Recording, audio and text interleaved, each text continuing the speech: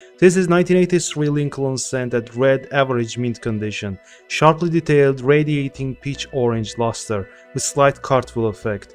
Eye appeal is only affected by one large carbon freckle and tiny explosions that are scattered around the surfaces of obverse.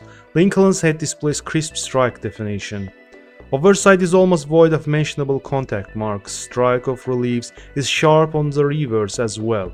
No wear is seen on high points, just slight die softness on memorial steps. In 1983, business strike pennies were struck on copper-plated zinc planchets, so they have less copper melt value as compared to previous issues.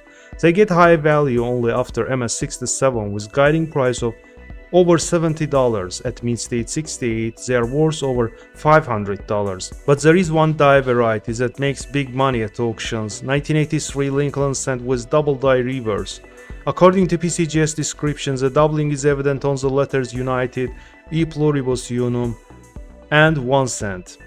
The doubling is strong enough to see with naked eye. This specimen at mint state 68 red with FS 801 designation ended up selling for $7,050 at Heritage Auctions. Thanks for watching guys, keep following us on YouTube and don't forget to hit the like button. See you later.